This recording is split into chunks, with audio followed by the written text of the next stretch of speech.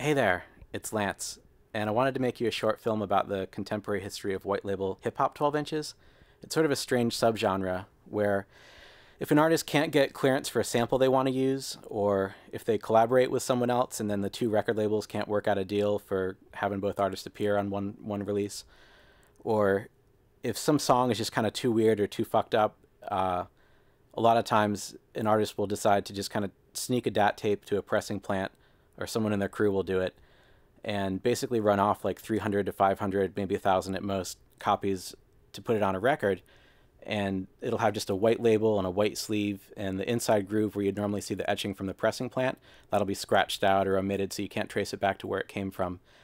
And in this format, a lot of really amazing music has sort of built up a secret history. So I traveled around the country and talked to different people who knew a little bit about this weird subgenre. All right, here we go. J-Zone, aka Chief Chinchilla, producer, artist, DJ, record collector, all of that. We're at Breakdown Records right now in Bayside, Queens. As you can see, we keep it analog, plenty of cassette tapes, 8-track tapes in here somewhere. So it's all analog, it's all good. White labels is big, and mostly in the 90s, mid-90s, late 90s, early 2000s, you know what I'm saying? It was pretty big. What it was a way to get music out that you normally couldn't get out for whatever reason. I mean, be it you had a song with a great beat with a great sample and you couldn't clear it. Sometimes people would sneak it out, you know what I'm saying? Like, it was really promotional, like, you couldn't clear the sample, so you put it out. Sometimes artists would be going through litigation with their own label, and they might make some music they like, the label might not let them put it on the album or whatever, so they'll just kind of sneak it out. It's really just for fans. It never really was done for profit. It was more or less done for buzz and to get the music out, because at that point the internet hadn't really taken off yet, so it was a way to get music out to people that normally you couldn't get out. Most of the stuff was pressed in limited quantities, because like I said, it was really promo only, and it was white label. They didn't have any contact info on it, so you couldn't get busted or they couldn't trace it. Sometimes it was just for speed, like because of the politics of the music business, it takes X amount of months to put a record out or whatever. Sometimes you might just make something great, take the DAT down and get it, press up a white label yourself and just press a couple of hundred just to give the DJs. A lot of those were actually snuck out. Those were like, in the days of the recording studios, DATs used to mysteriously like disappear from studio sessions when they were doing, recording in the big studios in the 90s. Like back then, you used to,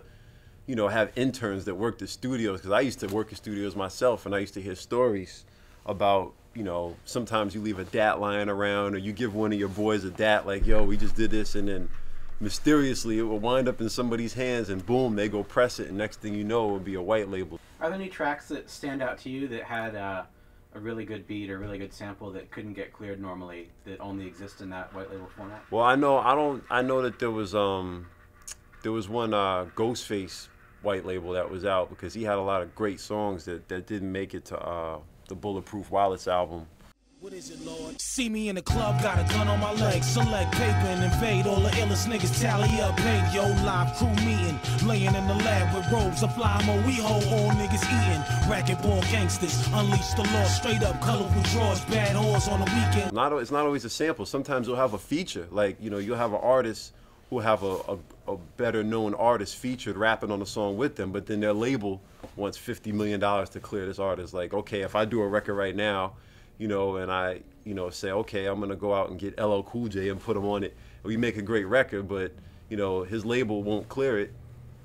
It becomes a white label. Like, it was just really to avoid red tape. And, there was, the Ghostface one I heard about. I couldn't even really, it was hard to find, but I mean, somebody snuck it. I will crush you to pieces, stop your heart from ticking. You mad cause you are on the clock, couple rocks missing in my... There's really no way to stop it, because you never know who's doing it. And these things are always pressed in like odd quantities. Like, I've heard of records pressed in 250. I mean, this is the music industry, and people find their way around stuff.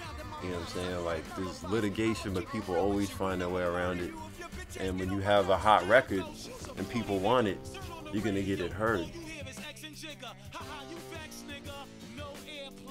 Bet my gas spray, yeah, that's hearsay. You spray hairspray.